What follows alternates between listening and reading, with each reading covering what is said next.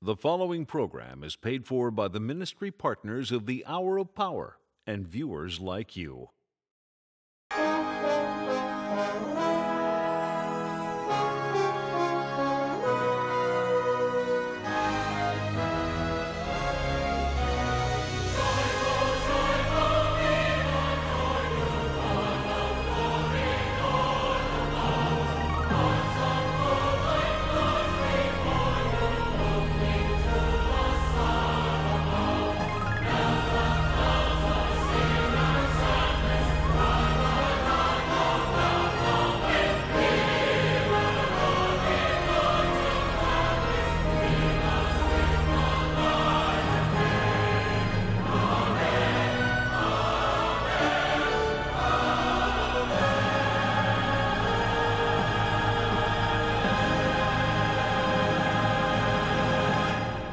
This is the day the Lord has made. We will rejoice and be glad in it. Good morning.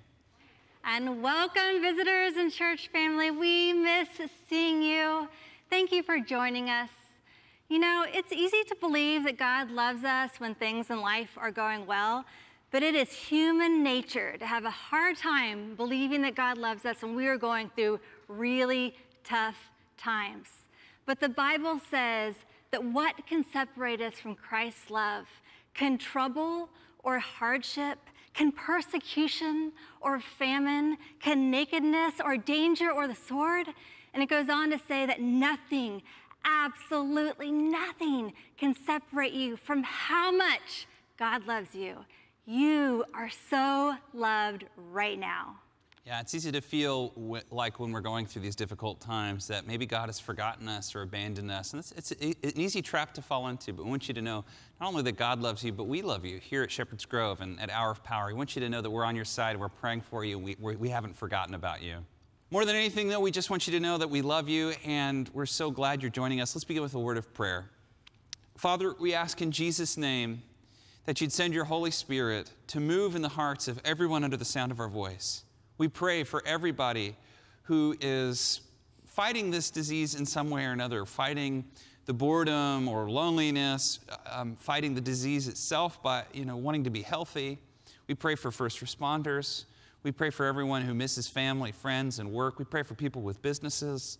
Lord, we just ask that your Holy Spirit would bring a sense of grace and peace to us, so that we would be able to take this with a type of calm. And I pray for wisdom and favor over everyone under the sound of my voice. And we pray this all in Jesus' name.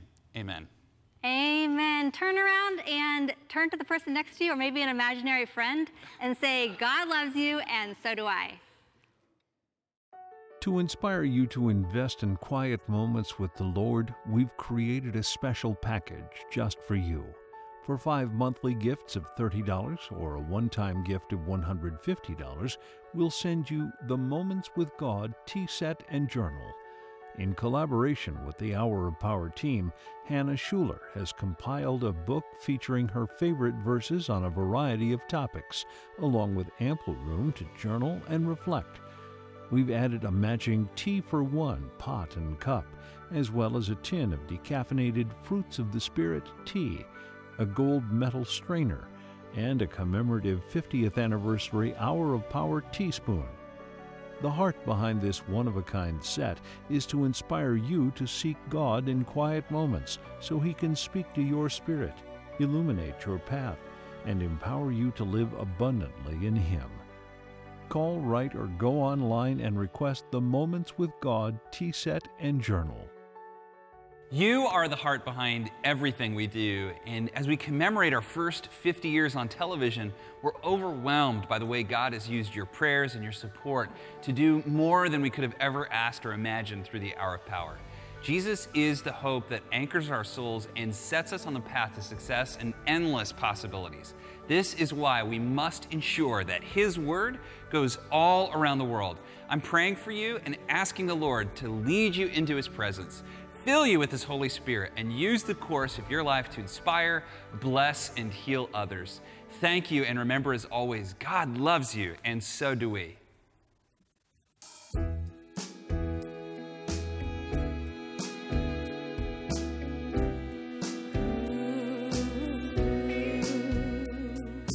In my my time I've traveled some roads, a rolling stone. Nowhere feels like home. And I see people come and go, but life is just a story of some highs and some lows. Tell me, do you believe in miracles? I'm standing here before your eyes. I've cried many rivers, I've walked through some pain. I've seen my world crumble, and I've carried the shame. But I know somebody, he calls me his own, and I can hear heaven singing now. Oh, you're never alone. Oh, you're never alone.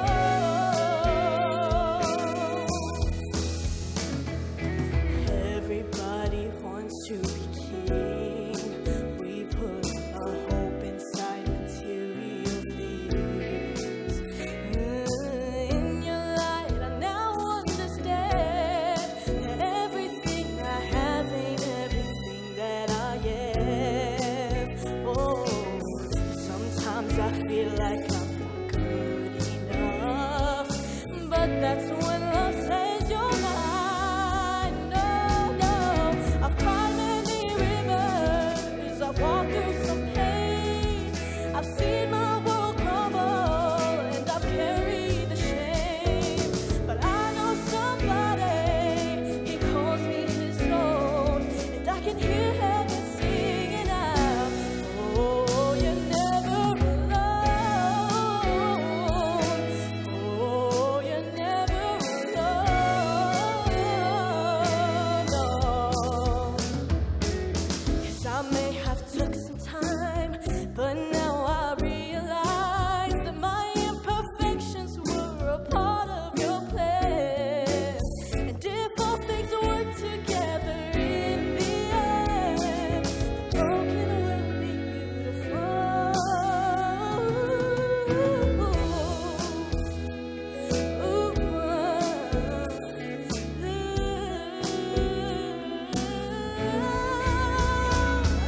I've cried many rivers, I've walked through some pain.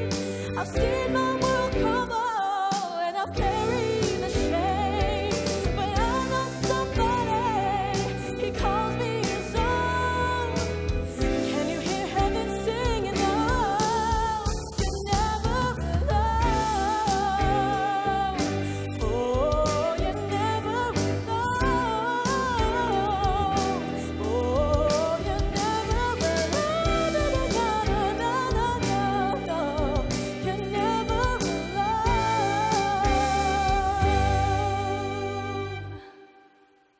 In preparation for the message, Revelation 2:17. Whoever has ears, let them hear what the Spirit says to the churches. To the one who is victorious, I will give some of the hidden manna. I will also give that person a white stone, and with a new name written on it, known only to the one who receives it. 1 John 3:1. See what great love the Father has lavished on us, that we should be called children of God. And that is what we are. The reason the world does not know us is that it did not know him. Dear friends, now we are children of God, and what we will be has not yet been made known. But we know that when Christ appears, we shall be like him, for we shall see him as he is. Church family, may we know the hope to which God has called us, to the riches of his glorious inheritance in his holy people. Amen.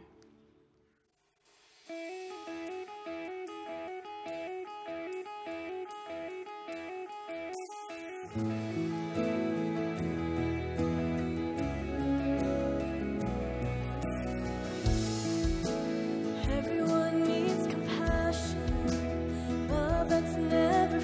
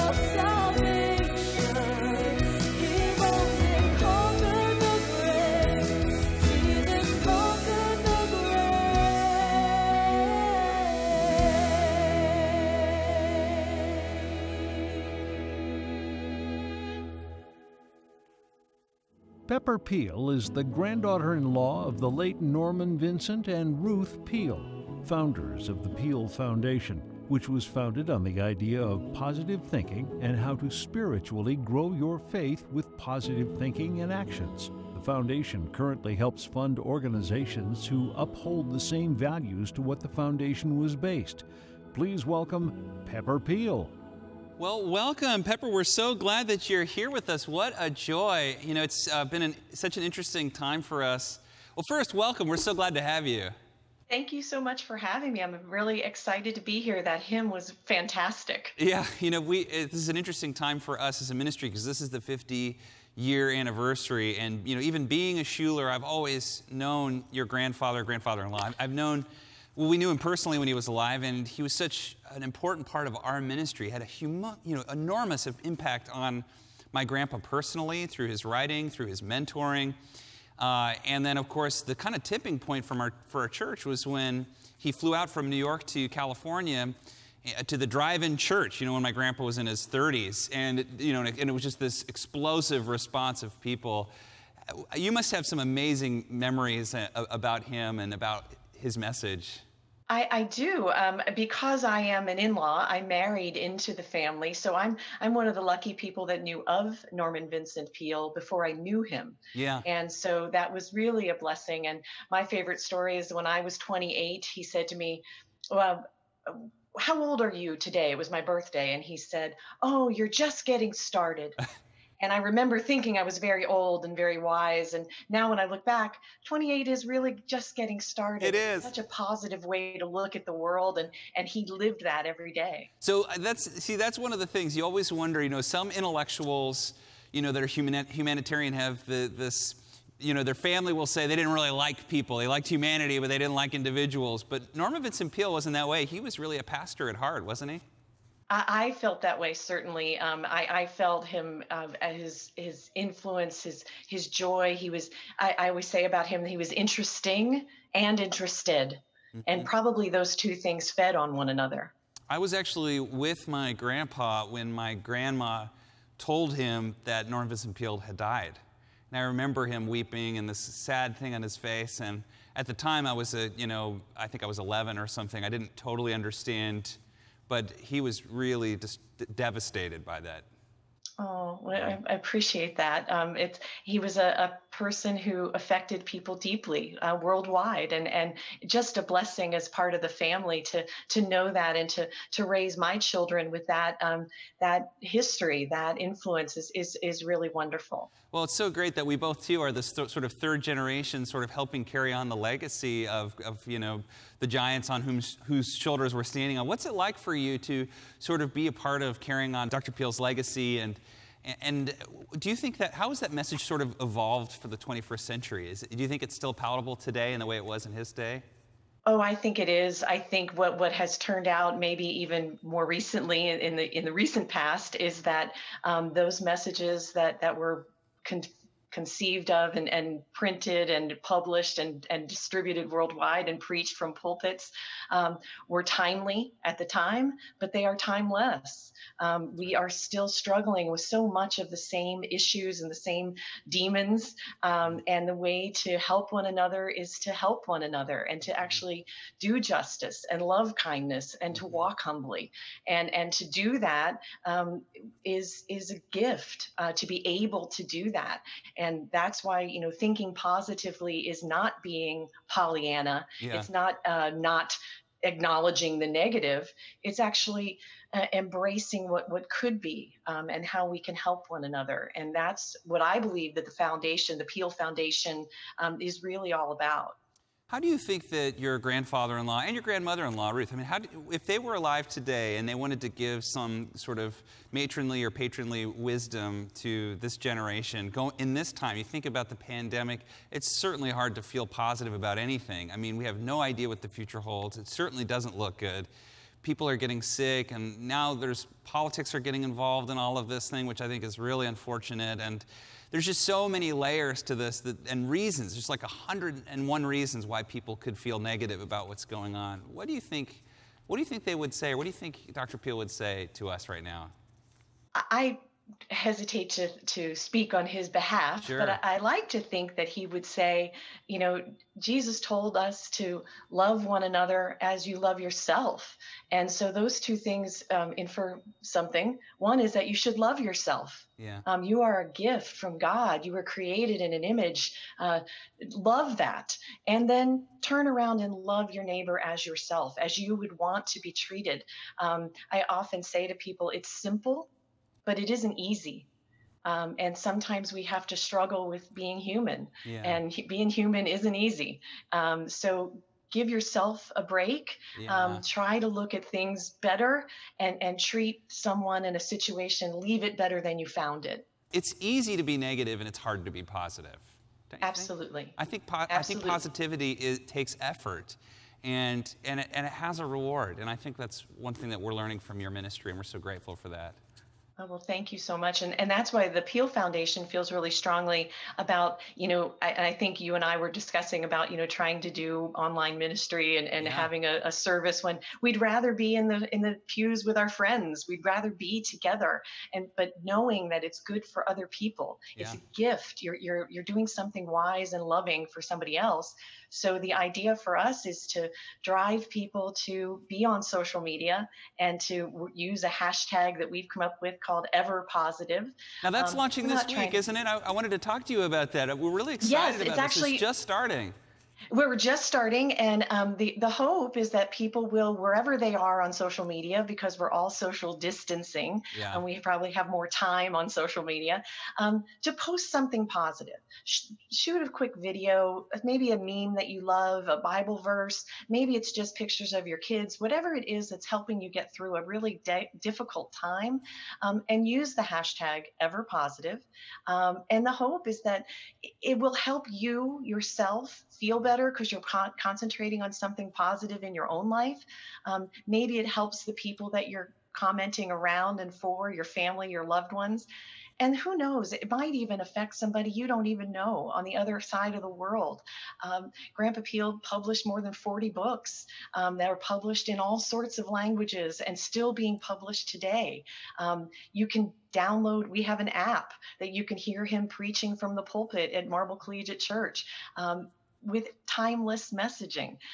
Do that. Use this time to use the #EverPositive hashtag. And I would invite you to do the same thing. Bobby, we would love to have how you and your family are getting through this tough time. It's hard. We have lots of people watching live on YouTube and Facebook, and now would even be a great time to put something out there positive as you're watching the service, and just type hashtag #EverPositive. Pepper Peale, thank you so much. We are just so grateful for what you're doing and excited about the future of the Peale Foundation. We know it's in great hands. Thank you so much. And if anybody has questions about the Peale Foundation, they can visit us at pealefoundation.org. We'd welcome anything they'd like to share. Pepper Peale and pealefoundation.org. That was like a tongue twister, like Peter Piper, you know? I know, I'm so sorry. We're so thankful that you were here today, and thank you for reminding us about the importance of staying positive in our thinking and our mindset in this time. I think it's going to make the difference between victory and failure for so many people. We certainly hope so. And thank you so much for your ministry. All God's blessings on you. Thank you, Pepper. God bless you. Take care. You too. Bye-bye. Bye.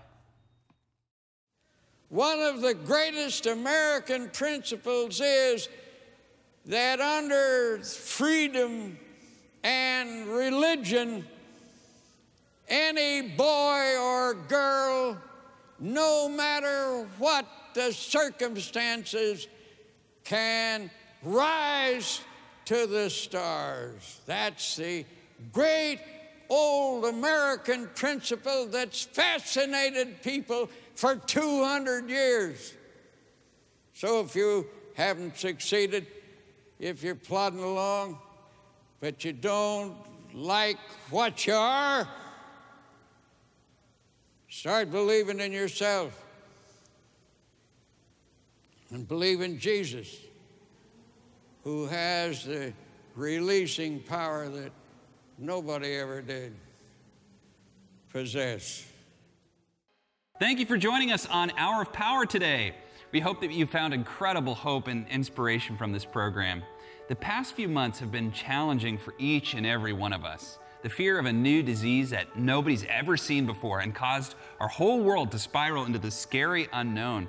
While it's easy to get caught up in the fear and anxiety caused by the day-to-day news reports, we don't have to be afraid. God has given us tools to weather this storm. The Bible is the guidebook that supplies everything we need to maneuver through the seas of life, no matter how hard the waves crash. 2 Corinthians 3:18 says, "And we all, who with unveiled faces contemplate the Lord's glory, are being transformed into His image with ever-increasing glory, which comes from the Lord, who is the Spirit." When we spend daily moments dwelling with Jesus and seeking His truth through reading and prayer, He fortifies our faith and equips us to take on greater challenges for His glory. Yeah, when you set aside time every day to pursue God, listening for His voice and embracing His promises, He will meet you and bring supernatural grace and peace to your circumstances. With 5 monthly gifts of just $30 or a one-time gift of $150, we'll send you the Moments with God tea set and journal. In collaboration with the Hour of Power team, Hannah Schuler has compiled a book that features her favorite verses on a variety of topics, along with ample room to journal and reflect. We've added a matching tea for one pot and cup, as well as a tin of decaffeinated Fruits of the Spirit tea, a gold metal strainer, and a commemorative 50th anniversary Hour of Power teaspoon. The heart behind this one-of-a-kind set is to inspire you to seek God in quiet moments so He can speak to your spirit, illuminate your path, and empower you to live abundantly in Him.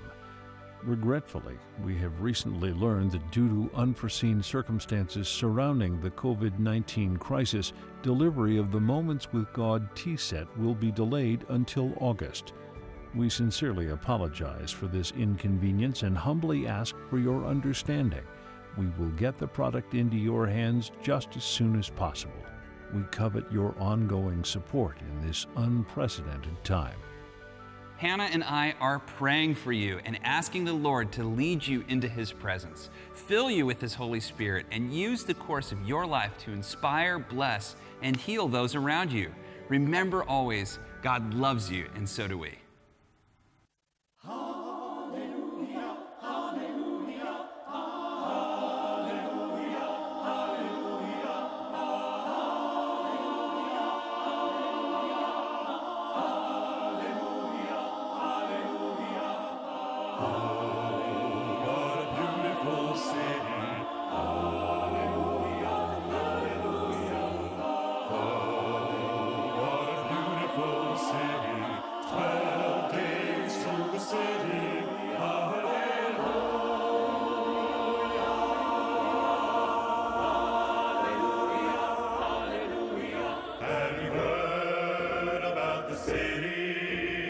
The streets are paved with gold.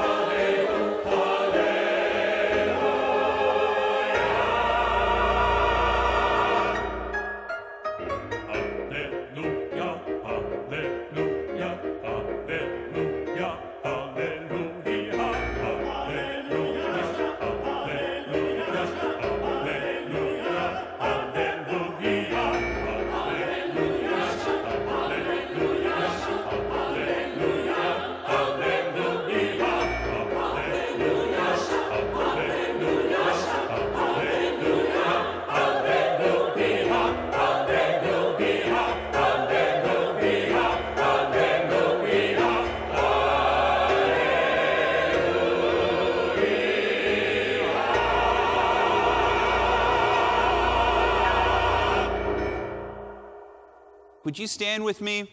Hold your hands out like this and say this creed with me. We need to say it now more than ever. Let's say it together. I'm not what I do. I'm not what I have. I'm not what people say about me.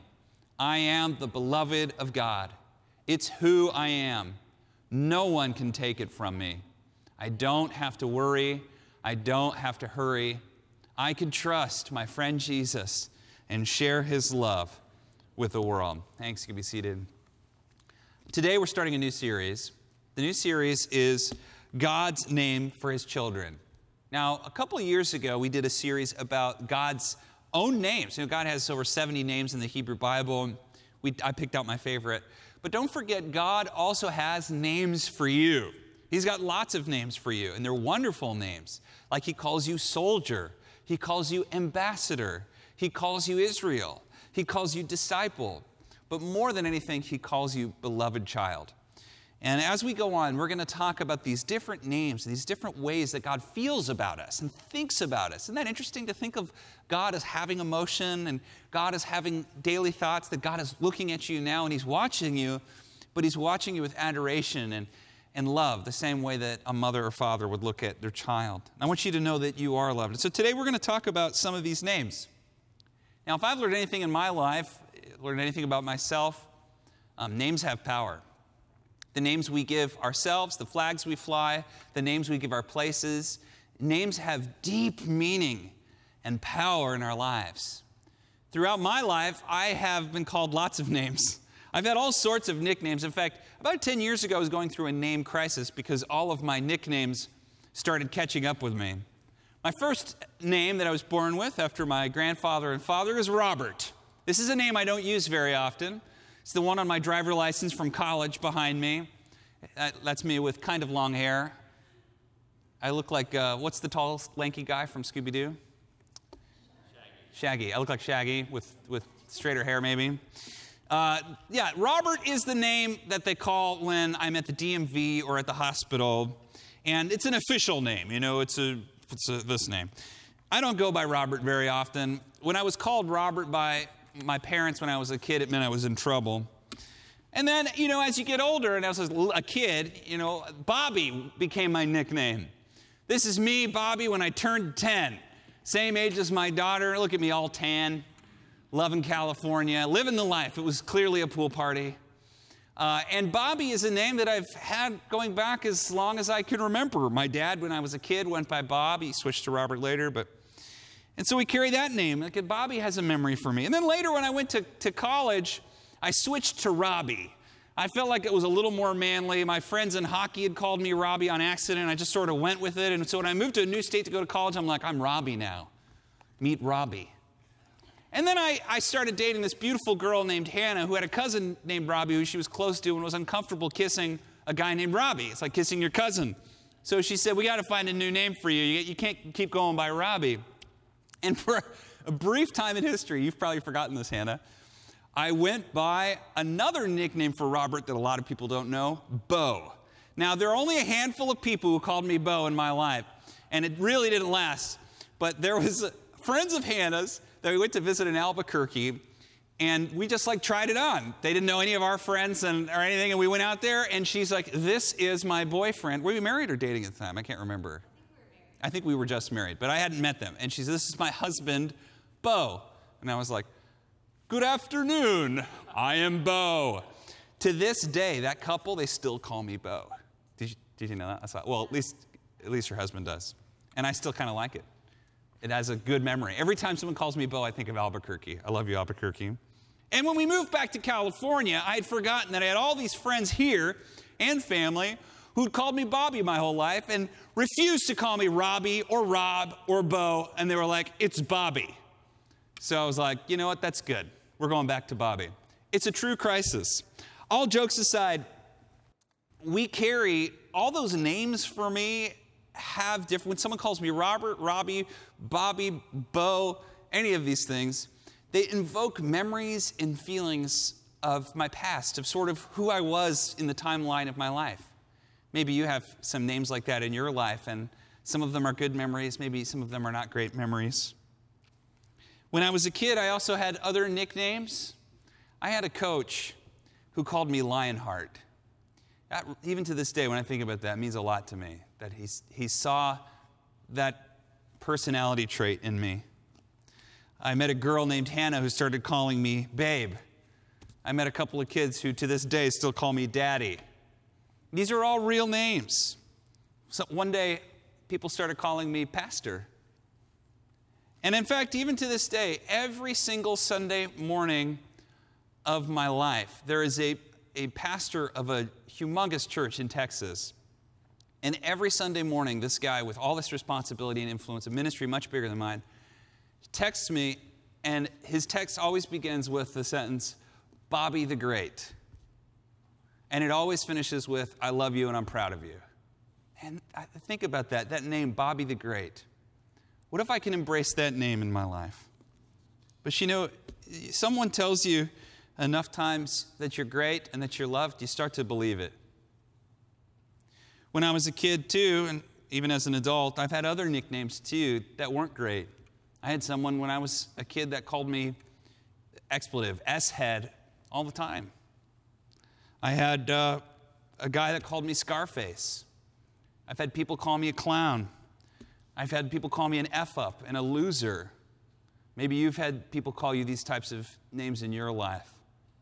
Somebody calls you a loser, an F-up enough times, you start to believe it.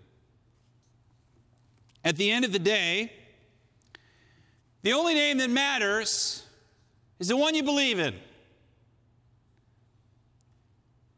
You've had 10, 20, 30, 100 names that parents, friends, enemies, people at stores, people online have called you. And one of these days, some of these days, you look in the mirror and you embraced some of those names, the good ones, the bad ones. But this is important, that we understand that there are names we have that cannot be taken from us, that are given to us by God, that when we put faith in those things, we become them. We become them. We become the names that God puts on us, and very often we become the names that our enemies put on us. Don't listen to those names. I've told you this story before, but when I was a teenager, we had a friend we played basketball with all the time, and his dad bought him 10 shares of Nike because he liked basketball. And he didn't really know anything about stocks. He was 16 at the time. And once we found out that he got 10 shares of Nike, we stopped calling, I don't even remember his real name. We called him Wall Street all the time. He was just Wall Street. That was his nickname for like 2 years in high school. And actually, when we met girls, we used to tell them that he owned Nike, which always went over really well. It was always a fun thing to do, and we always got a good response. Guess what Wall Street became? When he left high school, he went to college and graduate school and became an investment banker. To this day, I wish I could meet this guy again. I think it's such a great analogy to what we do in our life. You know, so he just keeps calling him Wall Street, Wall Street, Wall Street, Wall Street, his whole life. Doesn't even know anything about finance, hates math, and yet ends up being an investment banker because people have put this label on him. That can happen in a good way, but that can also happen in a bad way. My uncle, when he was a kid going to church, he had a youth pastor at this very strict holiness church who saw my uncle with long hair, thought that was a sin, didn't like that, even though my uncle's a pretty good person. And he called him Charlie Manson.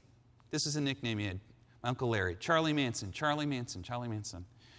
And my uncle went through a very difficult time in his life, but came to this, total conversion and faith in God. And but he points back to that time where he's like, when people saw Charlie Manson in me, it just made it so hard for me to believe I could do anything good for God, to believe that there was anything good about me. And it's so silly when you look back that name was just about him having long hair instead of short hair. How much harm that youth pastor caused to my uncle. Names matter. God has names for you. One of these days when you get to heaven, God's going to call you a name. I think he'll call you by your first name, but I think he's going to call you something else. And that's the name that matters the most. I believe that when God sees you, God sees you now, but when you see God face to face in heaven, I just think there's going to be an incredible moment where he calls you something like beloved son, beloved daughter, and it's going to mean the world to you. And I think that so much of being a faithful disciple to Jesus is not waiting until we get to heaven to hear God call us by that name, but to now not only understand in our minds, but believe in our hearts, in our bones, that this is what God calls me now. This is what God calls you now. And to put your full faith and belief that God loves you so much, that God is cheering for you, that God has not given up on you, that God has great plans for your future, and that God intends for your future to be much better than your past. And to trust that He's not angry at you and judging you, but He's on your side, rooting for you. As a father or mother would root for their child, God is rooting for you and is on your side. He's with you. Amen. So what the Lord calls us in heaven, He's going to call us. He's calling us that now. And it's important that we understand that. It's interesting when you read the Bible, you see name changes all the time. And usually it's God doing the name change. God loves to change the name of places after important events happen there. God loves to change the names of people. Off the top of your head, you can probably think of a lot of Bible characters whose names were changed. Abram, which means exalted father, becomes Abraham, the father of many. Sarai, which means the princess of Yahweh, becomes Sarah, which actually means either princess or it means female minister. I'm not going to unpack that for you, but some other time it's preachable though. Jacob becomes Israel. Daniel becomes Belshazzar. Jesus changes Shimon, which means the obedient one, Simon. He changes his name to Peter. But there's only one person in the Bible I can think of who God didn't change their name. They changed their own name. And he wrote most of the New Testament. His name is Paul. I love Paul's story, and I love how... Now, when we hear Saul to Paul, we think like Abram to Abraham, like it sounds the same. But in the original language, it doesn't sound anything alike. It's more like Daniel to Belshazzar. There is no connection in the original languages between Saul and Paul. Saul in Hebrew is Shaul. Everybody at home say Shaul. Let me hear you. It's all three of you guys, thank you. He goes from Shaul to Paulus. They're not phonetically similar at all. So Shaul, this very Jewish boy, we have some original sources that aren't in the Bible, and Paul's story is an amazing one. Paul's parents were born in a zealot city called Gachala. Zealots were, I don't want to go too far off here, but zealots were these people in Jesus' day who were almost to the level of, I hate to say this, but like terrorists today.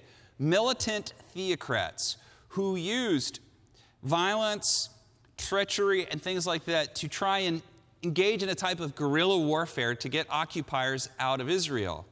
And Paul's parents were like this. They were these zealots, both of them. His father was a Pharisee, and they grew up in this Gachala city, and they were a part of this major event called the tax revolt, which is a major issue for the Romans.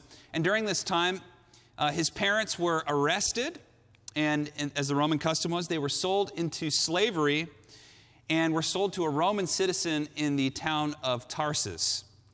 Now think about that just for a moment. Paul, the Apostle Paul, was born a slave, a literal slave. What do you think it's like to be a teenager in the Roman Empire and be a slave? Your owners can do anything they want with you, anything what they want to you, any time they want, any way they want. You have no rights, you have no property, you have no freedom, you don't have anything. This is Paul. Paul grows up a Roman slave. His master maybe wasn't too bad because after Paul's master died, he manumitted his parents, freed them. And when that happens in the Roman Empire, you go from slave status to freedman status, and you're actually a Roman citizen. This is how Paul gets his, Shaul, I should say, Saul gets his freedom. And so Saul now is this guy, and he becomes a Pharisee, and he studies under Gamaliel. Gamaliel is considered one of the greatest rabbis in Judaism. To say that he studied under Gamaliel, imagine you met an astrophysicist today, an old astrophysicist from Princeton, and he said, I studied under a guy named Albert Einstein. You'd think, that's pretty amazing. When Paul says, I was a disciple to Gamaliel, it's like the same impact in his day. He studied under maybe the greatest teaching rabbi in Judaism even today. An important part of all sorts of rabbinic documents. But anyway, but Paul Gamaliel is kind of like Jesus in the sense that he taught his students to love their neighbor. Gamaliel said that the greatest commandment was to love the Lord with all your heart, all your soul, and to love your neighbor as yourself, quoting the Torah. And he even said that your neighbor was the Roman occupier. Now, I don't think Paul believed that. Paul studied under Gamaliel, but Paul seemed to struggle with this bitterness, this dislike for Gentiles. And you see it in his origin story, in fact, when he's on his way to Damascus, we know that Saul, who becomes Paul, we know that Saul is persecuting the church. And one of the first churches he's going to persecute is one in Damascus. Damascus was known for inviting Gentiles into this Jewish Christianity that is sort of blossoming.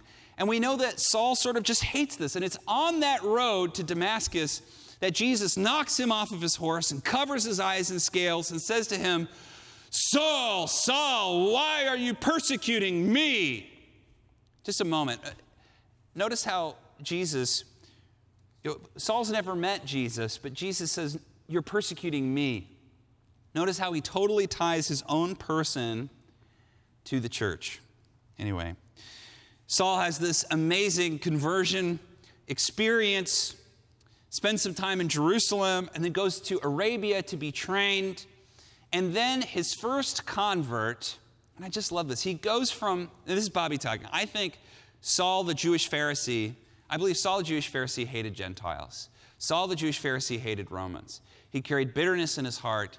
He believed in this sort of end of the world view that many Jews of the day had, that God was going to wipe out the Gentiles and only Jews would be left. I think that that's what maybe Saul believed.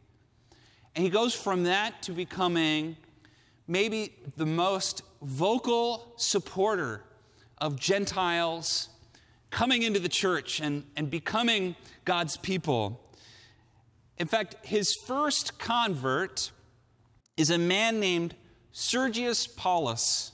You might hear something in that name, huh? Sergius Paulus, who was a proconsul to Caesar. This is Paul's first convert.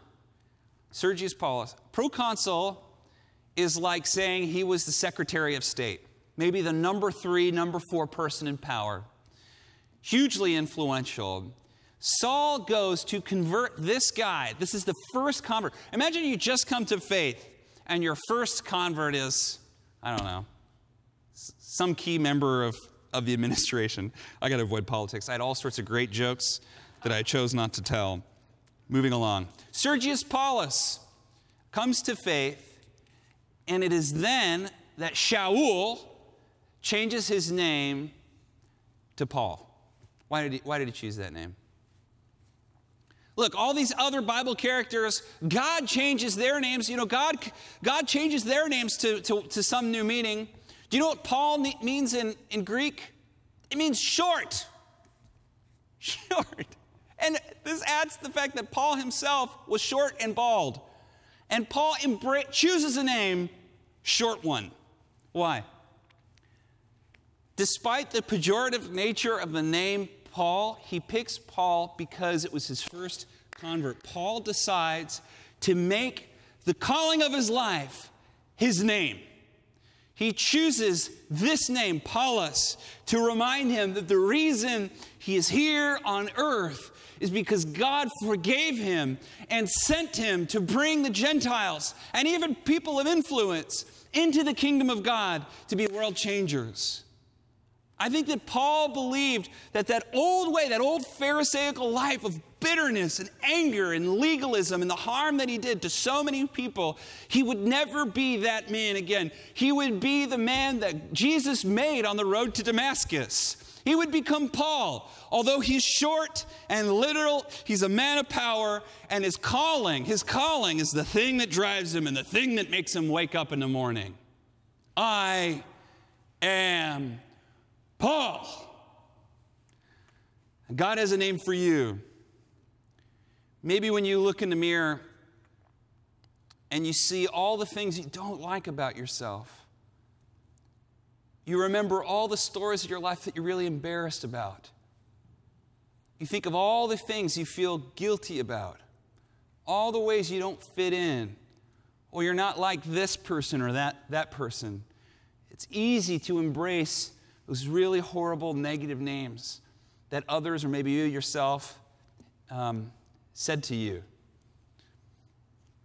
And I want to say to you that God has such an awesome name for you, as it says in Revelation, as Hannah read this morning. He says, whoever has ears, let them hear what the Spirit says to the churches.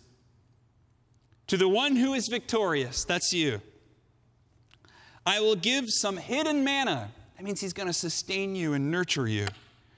And I will also give that person a white stone with a new name written on it, known only to the one who receives it. I want you to believe that, as Paul said, that there is therefore now no condemnation for those who are in Christ Jesus.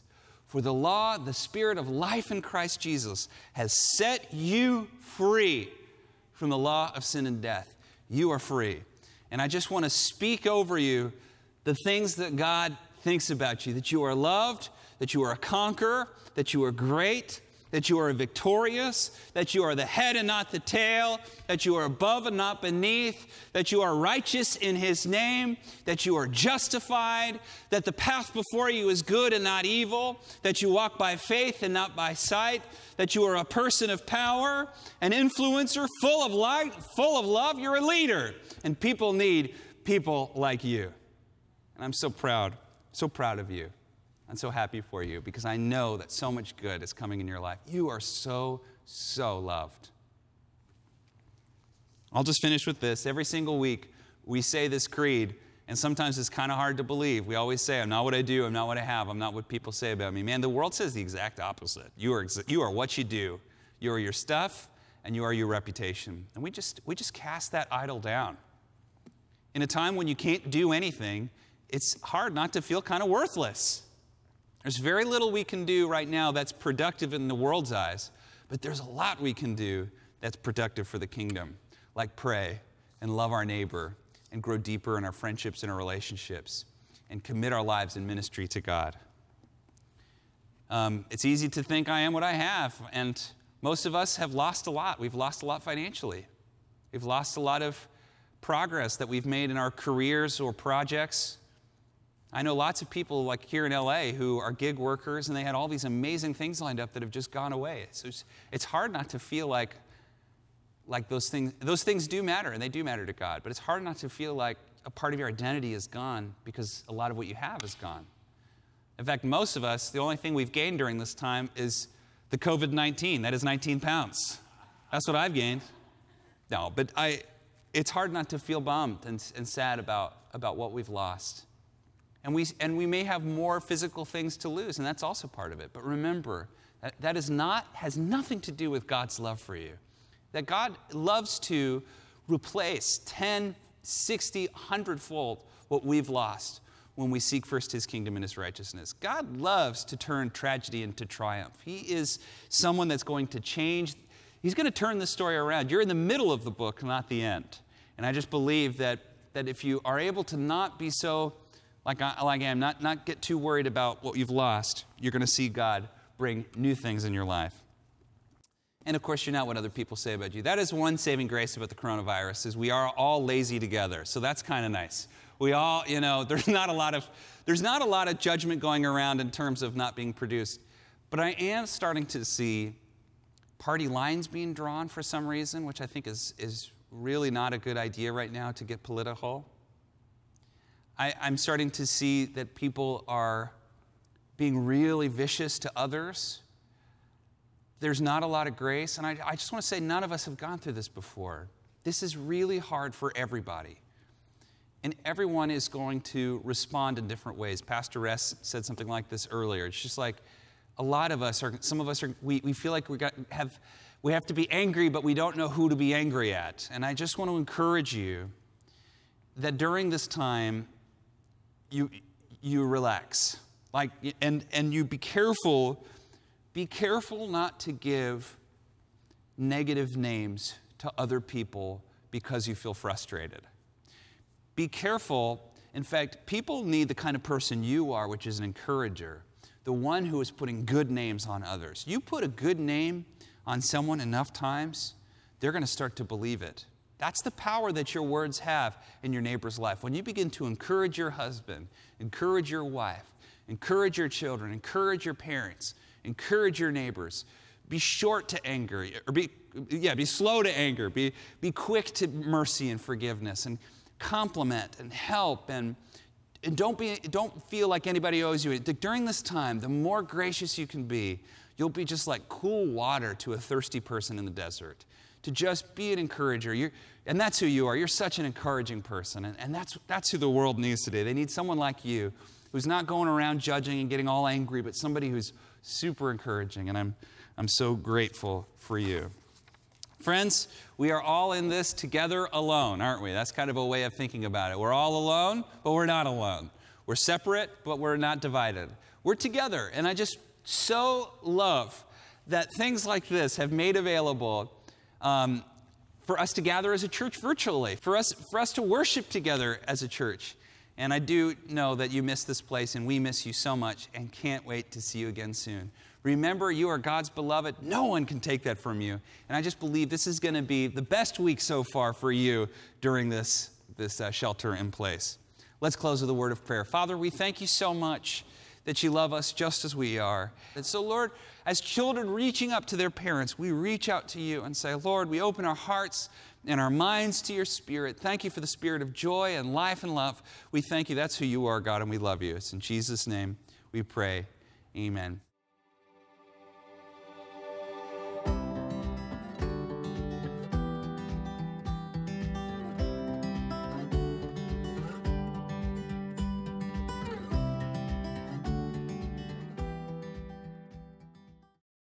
The preceding program was paid for by the ministry partners of the Hour of Power and viewers like you, and is accredited by the Evangelical Council for Financial Accountability.